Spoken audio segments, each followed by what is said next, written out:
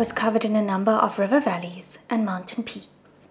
The geography was rugged, but the winds were mild. Thus many parts of the area were shrouded in fog all year round. The pair took an arrow-straight path in the direction the left arm pointed, passing through a small hamlet. The thatched roof mud hut they encountered was encircled several times by bamboo fencing. A colorful variety of chickens and chicks wandered in and out of the yard, pecking at grains of rice, while a large, brightly colored cock stood on one foot on the roof, shaking its comb, turning its head vigilantly, proudly overlooking the surroundings. Fortunately, no one here kept dogs. After all, the hamlet residents probably ate meat a couple of times a year at most, and would hardly have enough bones left over to feed one. Ahead of the hamlet, the road forked into 3 different directions. 2 of the trails were well worn and covered in footprints. It was clear that people frequently traveled down these roads, but the last was overgrown with weeds. A square stony slab stood crookedly at its head. The slab was old and weather-beaten, and dry, withered grass stuck out from a crack which ran the length of the rock. 2 large characters were carved on the stone slab, which appeared to give the name of the place that the road led to. With effort, it was possible to see that the bottom character read City. But the top character was complex and made of many strokes. The crack just happened to run through it, and many nearby bits of rock had been chipped off. Wei-Wuxian bent down, pulled out the mess of grass, and stared at it for a long time. But the identity of the character still eluded him. Unfortunately, the left arm was pointing right down this particular path. "Maybe we should ask the villagers," Wei-Wuxian said. Lan Wangji nodded. Of course, Wei-Wuxian didn't expect his friend to make the inquiries. He immediately put on a big smile and walked toward a few farmer women who were busy scattering rice for the chickens. Some of the women were old and some were young, but all grew nervous when they saw an unfamiliar young man approaching and looked as though they wanted to toss aside their baskets and flee inside. Only after Wei-Wuxian said a few smiling words did they gradually calm down and shyly replied to him. When he pointed at the slab of rock and asked a question, all of their faces turned uniformly pale, and only after a great deal of hesitation did they begin to answer him, stammering and gesticulating. All the while, they refused to look at Lan Wangji, who was standing near the stone, any more than necessary. Wei-Wuxian listened attentively, one corner of his mouth uplifted the entire time. Once they were finished and the subject changed, the woman returned to their original color, gradually relaxed, and smiled at him artlessly. From afar, Lan Wangji stared at them and waited for a long, long time, but Wei-Wuxian showed no intention of returning. Slowly, he lowered his head and began to kick at a small rock near his feet. This unfortunate rock was flipped over and flipped over again for a great deal of time. When Lan Wangji lifted his head again, he even saw Wei-Wuxian pull something out from his robes and give it to the woman who had spoken the most. Lan Wangji stood in place with a blank expression until he could no longer stand it. But just as he was preparing to walk over, Wei-Wuxian finally put his hands behind his back and began to stroll back.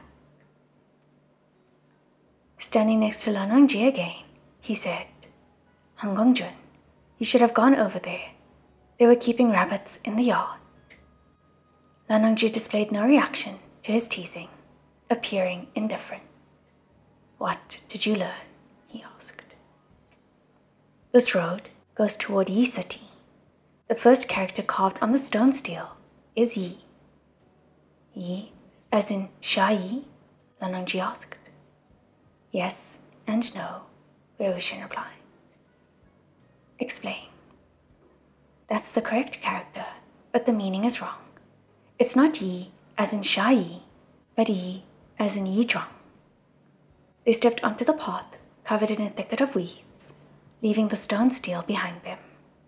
Wei Wuxian said, "Those women told me that ever since ancient times, 6 or 7 out of every 10 people living in the city have had short lives.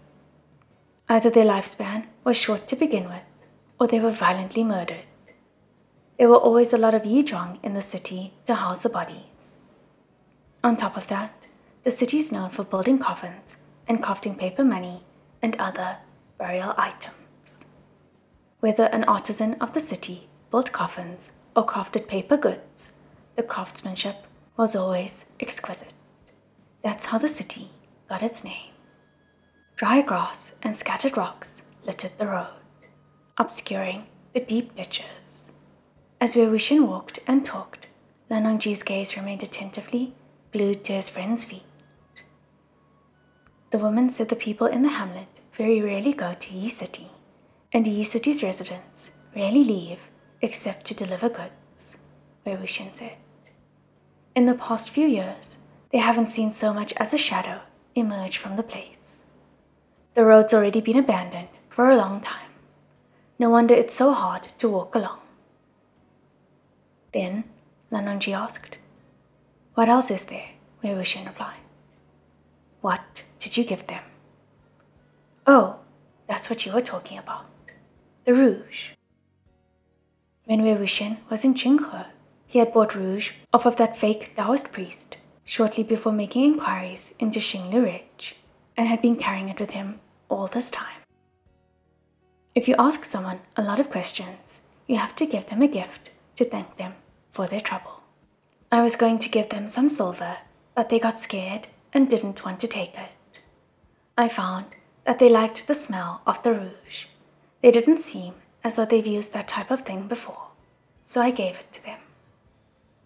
After a pause, he continued, "Han Guangjun, why are you looking at me like that? It's not as though that box of rouge is especially high quality, and I'm nothing like how I was before. I used to always carry a whole pile of jewelry and flowery things to give to the ladies. I didn't have anything else to give them, and it's better than nothing." As though awoken from an unpleasant memory, Lan Hongji frowned and slowly turned his head. The weeds along the difficult road slowly thinned, crawling away on either side of the path. The road also gradually widened, but the fog grew thicker and thicker. The left hand curled back into a fist as a dilapidated city gate appeared at the end of the road. Paint was peeling off the watchtower near the entrance, and shingles were missing from its roof. In fact, a whole corner of the roof had fallen, rendering the structure unusually ugly and decrepit. Someone had graffitied the city walls, and the red of the gates, whose nails had begun to rust and blacken one by one, had practically faded to white. The doors had been left ajar, as though someone had pushed them open just a crack and slipped inside. Anyone could sense that the city was an eerie place merely by standing outside. A place where demonic spirits danced and ran wild. As Wei Wuxian approached along the road, he sized up his surroundings. "The feng shui here is awful," he commented as he neared the gates. Lan Hongji nodded slowly. "The mountains are barren and the water violent." Yi City was surrounded by sheer cliffs and high mountains. They leaned heavily toward the city at their center, appearing overwhelming and oppressive, as though they would collapse at any moment. Encircled in all directions by these enormous black mountains, situated inside gloomy white fog, the city seemed more like a ghostly monster than ghosts and monsters. Merely standing in the city was enough to smother someone's chest in a blanket of malaise and send fear prickling through their nerves. This place had an intense air of menace. Since ancient times, there had been a saying that illustrious heroes bring glory to their hometowns. The opposite saying had an equally long history. Due to location and terrain, Some places simply possessed bad feng shui. The smell of rot swirled around them, and the people who lived in those places tended to live short lives and die premature deaths. Everything was unfavorable. If their ancestors had put down roots there, the rot grew even further inside their descendants' bones. Moreover, strange phenomena flourished in these places. Corpse transformations, fierce ghosts returning to their bodies, and the like were several times more common than elsewhere. Obviously, Yi City was exactly such a place. These places were usually located in relatively remote areas, beyond the control of cultivators. Of course, cultivators didn't want to deal with them either, as doing so was extremely troublesome, even worse than dealing with an aquatic abyss. Aquatic abysses could be chased away, but it was very difficult to change a place's feng shui. If no one came crying at their doors, every clan simply turned a blind eye and feigned ignorance. Leaving home was the resident's best solution, but if someone's family had lived in a remote area for many generations, it was very difficult for them to summon the determination to move away. Even if 6 or 7 out of 10 residents were short-lived, it was still possible that you were among the other 3 or 4 who weren't, so they could bear it. As the pair arrived at the gate, they exchanged glances. There was a creak, and the gate's hinges, unable to bear the load, complained loudly as the 2 misaligned doors slowly opened. Before their eyes were neither the carts and horses of heavy city traffic, nor fierce ghosts ready to pounce. There was only white, filling the heavens and blanketing the earth as far as the eye could see. The fog which covered the city was several times thicker than the fog outside. Only through strenuous effort could they make out the arrow-straight thoroughfare before them. There were buildings lining the street on either side, but they detected not a single trace of a townsperson. The pair subconsciously narrowed the distance between them before entering the city. It was still daytime, but the city was silent. Not only was human speech entirely absent, but bizarrely, no echoes of dogs' barks or chickens' croons could be heard either. However, since the left hand had pointed them to this destination, it would have been stranger if the city hadn't been weird. They walked along the thoroughfare for a while. The deeper they traveled into the city, the thicker the fog grew, permeating the place with its sinister presence.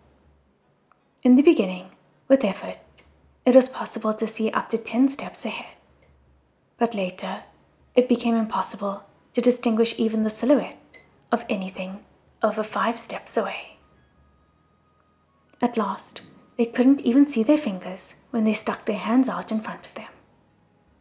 As Wei Wuxian and Lan Hongji walked, they moved closer and closer.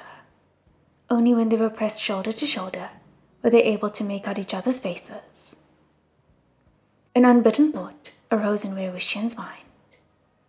If someone took advantage of this fog and quietly placed themselves between us, turning the 2 of us into a trio, I'm afraid we wouldn't even notice. Right then, he accidentally kicked something beneath his feet. Lowering his head to examine it, he found himself unable to tell what it was. Wei Wuxian pulled on Lan Hongji's hand in order to prevent him from wandering too far ahead alone, then stopped and squinted at the object. A head with wide open eyes and an angry expression broke through the fog and into his line of sight. The head had a man's face with large eyes and thick eyebrows. 2 abnormally thick circles of rouge colored his cheeks. When Wei Wuxian had kicked his head, he had almost sent it flying, and thus he knew how much it weighed. Something so light couldn't be a real human head. He picked it up and squeezed it. A big section of the cheek collapsed, and his fingers rubbed off a considerable amount of rouge. It was made of paper. The paper head was remarkably true to life, and though the makeup was exaggerated, its features were fine and delicately made. Yi City specialized in the production of burial goods, so naturally their paper effigies were well crafted. Effigies had different purposes. For example, some were meant to substitute for the bodies of the dead. The popular belief was that if they were burned and offered to the dead, then the effigies would be able to take their place in hell and suffer the mountains of knives and the boiling oil vats in their stead. Other effigies depicted beautiful servant girls who would wait upon the dead in the afterlife, massaging their backs and legs. Of course, in reality, the effigies merely allowed the living to comfort themselves, nothing more. This paper head probably belonged to a shadow guard. Shadow guards, as the name implied, were like hired thugs, which people said could protect the dead so that they wouldn't be bullied by evil spirits or crafty, underworld magistrates, and so that the paper money their descendants burned wouldn't be stolen by some impish ghost. The paper head must have originally been attached to a large, formidable paper body. Someone must have pulled it off and tossed it onto the street. The hair on the paper head was as black as crow feathers, and each strand was quite lustrous. Wei-Wuxian reached out his hand and felt it, discovering that it was glued tightly to the paper scalp, as though each strand had truly grown out of it. The craftsmanship is exceptionally good. Could they have glued real human hair on here? He pondered. Suddenly, a slim black shadow flew past him. The shadow behaved strangely, rushing past his side, then disappearing in an instant into the thick fog. Bi-Chen unsheathed itself and pursued it, before swiftly returning to its scabbard. The thing that had passed so close to him moved too quickly. No human could have run so fast. Be careful, prepare, Lan Wangji said. Even though whatever it was had only brushed past, it was hard to guarantee that it wouldn't do something else the next time. Getting up, Wei-Wuxian said, "Did you hear that just now?" Footsteps and the sound of a bamboo pole. Correct. During that brief moment, other than the footsteps, they also heard another strange noise. Tap, tap, tap. It was clear and crisp and sounded like a bamboo stick being rapidly rapped against the ground. Why there would be such a noise, they didn't know. Just then, in the middle of the blinding fog, footsteps echoed once again. This time, they were very light, very slow, varied, and many in number, as though a whole crowd of people were cautiously approaching, but without uttering a single word. Wei-Wuxian pulled out a seal of flame and tossed it lightly in front of him. If something brimming with resentful energy was before them, it would ignite and illuminate a patch of ground.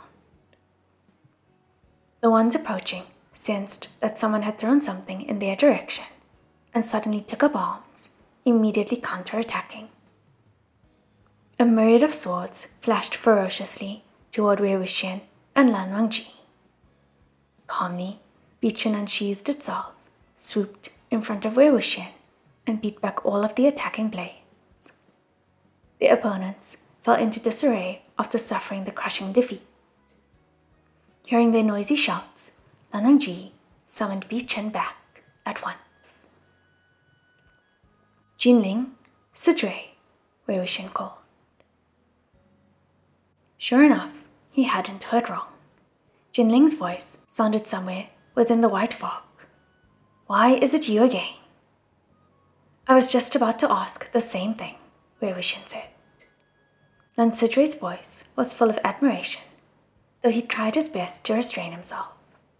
"Young Master Mo, you're here as well? Then, is Han Guangjun here too?" Upon hearing that Lan Wangji could be present, and afraid for his life of being punished again, Jinling immediately shut his mouth, as though someone had cast a silencing spell on him. "He has to be here," Lan Jingyi shouted. "That was Beechin just now, right? It was Beechin, right?" He's here. He's beside me right now. Come quickly," Wei Wuxian said.